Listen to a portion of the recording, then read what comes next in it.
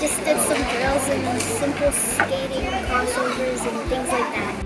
At the end, we tried chasing Martel and Knight to see who can get an interview.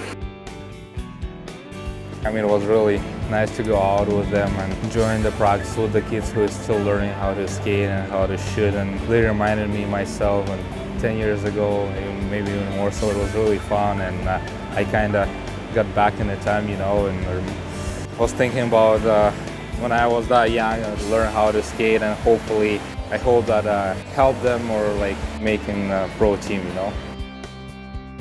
It's great for them to be able to see things from, like, they hear our voices all the time, but to hear someone else, someone especially with a lot of experience who's clearly top-level player is immeasurable. It's great. The kids love it.